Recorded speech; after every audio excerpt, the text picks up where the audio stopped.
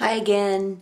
Today I'm going to show you how to make this cute little 4th of July pin. Um, it's very easy to do, and you can put it on your collar, on your purse, whatever. You can give them out to your friends and your coworkers and, you know, have a lot of fun with this. It's really easy to make. So let me go ahead and show you. What you're going to need is you're going to need 3 pieces of ribbon. You know, they're all 6 inches long, red, white, and blue. And you're going to need to finish the edges off so that it doesn't fray. And if you don't know how to do that, I do have a video up, and I think it's called How to Stop Your Ribbon from Fraying. So if you don't know how to do that, watch that video. You're also going to need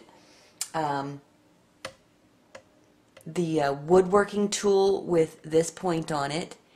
And I want you to remember that this is very hot. You don't want to touch your skin with it because it will burn anything it touches. So be very, very careful with this. Okay, so the first thing that you're going to do is line up your ribbon in the order that you want them, red, white, and blue. And what I did was, to hold them in place while I'm working with it, I just put a tiny little bit of adhesive just across the bottom of the blue and across the bottom of the white. And that's not there to really hold it forever. It's just there to hold it while I'm working with it. So you're going to take your ribbon and you're going to line them up.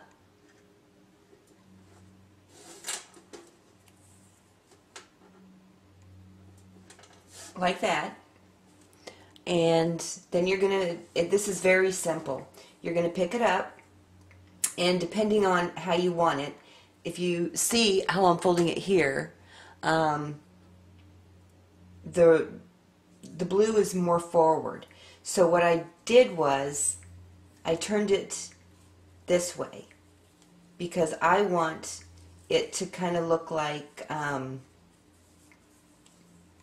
the flag. So I kind of want the red to be first. So you pick it up with the red on top and you just bring it together like that, okay? And you can adjust your tail ribbons to be the way you want them. I kind of like mine fanned out a little bit like that. And then once you get that to where you want it, and you're going to be really careful with this part, you're going to take your hot tool, your woodworking tool, oops, mine just slipped,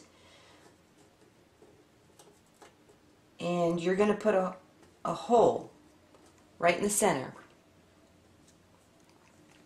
So you take your woodworking tool and you put a hole right in the center of your bow. And what that's going to do,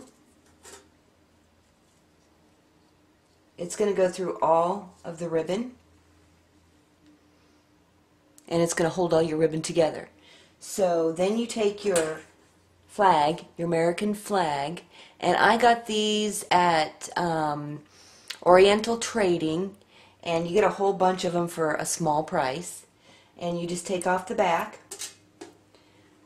and you stick the pin through the ribbon, and then you put it on your collar or your purse, and then you just clip it back together.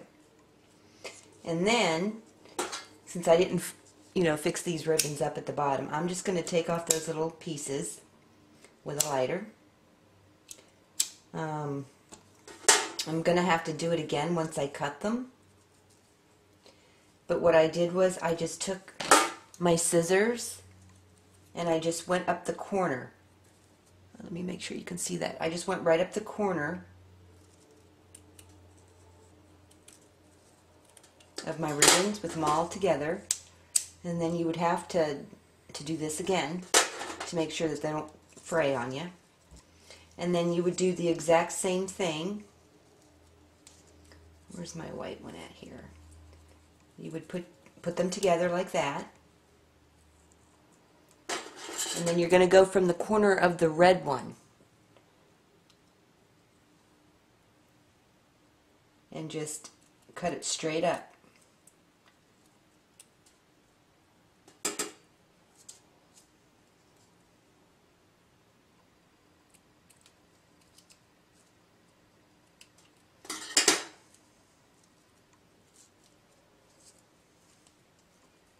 And then you'll have to use your lighter or whatever you're using